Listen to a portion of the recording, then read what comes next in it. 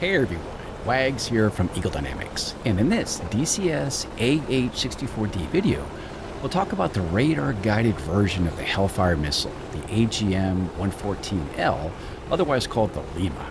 Unlike the AGM-114K, which is laser-guided and requires a laser designation until impact, the Lima is a much deadlier weapon that is true fire-forget thanks to the millimeter wave radar seeker in the nose of the missile.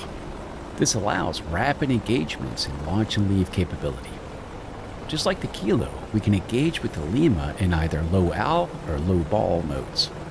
As with the Kilo, it has the same warhead range. You can also load a maximum of 16 Limas in beast mode. Externally, the Lima can be easily told apart from the Kilo thanks to its white nose cone. When the fire control radar, FCR, is added later, the Lima will truly be a wish-you-dead weapon. Let's get started.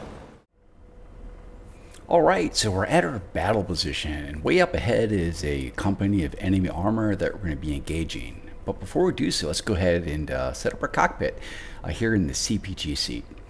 First, let's bring up the TSD. Go to Master Arm, and let's go ahead and WAS up the Hellfires. Now, up on the weapon page, we can see that we have the type of RF, radio frequency. The mode is normal, so it's going to automatically sequence the Hellfires. Or we could go to manual and we can manually sequence the next Hellfire. Coming over, we have all, which would power up all the Hellfires loaded on the aircraft. Auto would just power up the ones as needed to avoid overheating, and none would unpower all the Hellfires. Up below we have LOBL inhibit.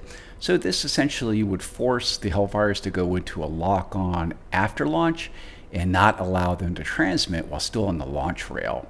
And the second target, inhibit, is actually related to the fire control radar, and naturally we'll talk about that in a later video. And DWAS for a second.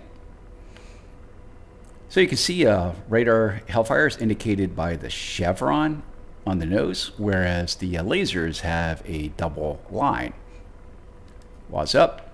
So anything that's solid fill green means it is powered on, and if it's white and flashing, that indicates that it is the next missile in queue to be launched.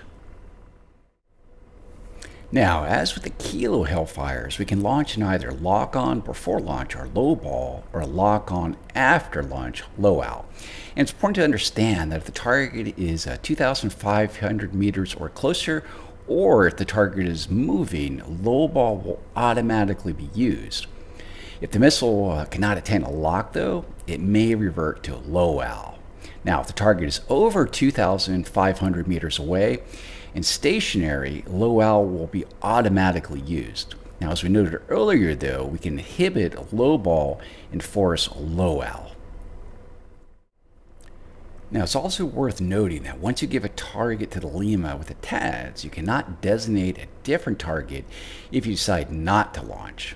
However, you can deaction the missile and then re-WAS, which erases the target from the missile's memory, and then designate a new target. Now, before we take a look at this in action, let me reiterate this one more time.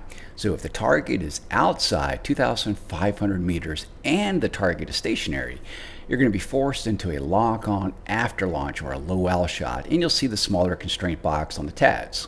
Now, once launched, the Lima is going to fly to the target location, turn on the radar seeker in the nose of the missile, and search for and home in on the target.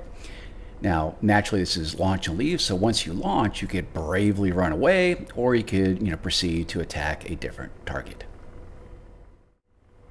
So this has been a lot of talking so far, so let's take a look at this in action. Let me zoom into my TADS. Change the field of view. Yes. Looks like we have some stationaries. And some moving targets. Oh, we got a shell cut. Let's go ahead and hit him first.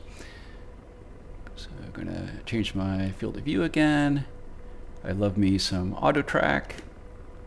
Okay, so the first thing we need to do is we need to designate the target to let the radar Hellfire know where to fly out to and search for that target with its own seeker. So to do that, we're going to hold down the second detent of the laser switch until the target data question mark is removed.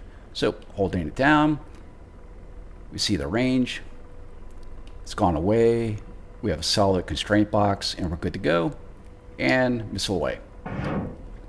And we have an SA-13 right below it. Let's go ahead and engage him.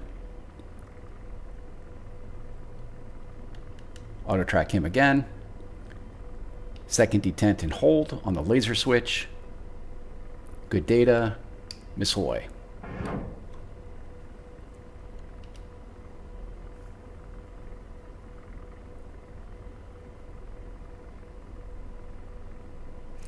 And of course, you can do this for moving targets. You could even do it for a slow-moving helicopter.